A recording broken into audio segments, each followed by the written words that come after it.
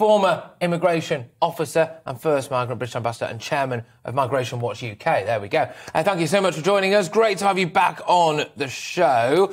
So, is this going to happen? I share Inaya's scepticism. I don't know. If it does, really, I'd like to know a little bit more about the practicalities of it.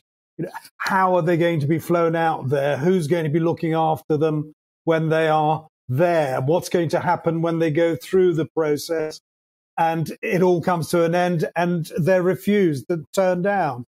It just, to me, it seems like a headline-catching little announcement. And it's interesting that this came on the back of the latest surge, which is now over three times the number coming in so far this year than came in the same period last year. So I just wonder, really, whether the government has thought it through.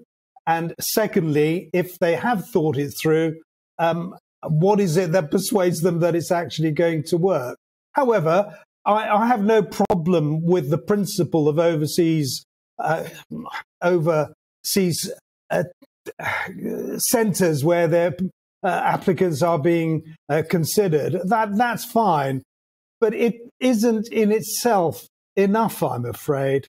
Overseas processing centres are fine, and it worked with the Australians. But in this case, what's going to happen really to those who are considered inadmissible? And that's what the legislation, for example, is suggesting is going to happen. Will they be still considered? Will they be taken to Rwanda? What happens with those who, frankly, having been considered, are denied asylum? Will they still be flown over? Will it all be done quickly? Are the Rwandans going to be looking after them while they're there? So lots and lots of questions that I think the government needs to answer and address, really, before we can say whether this thing is going to happen and whether it's going to work.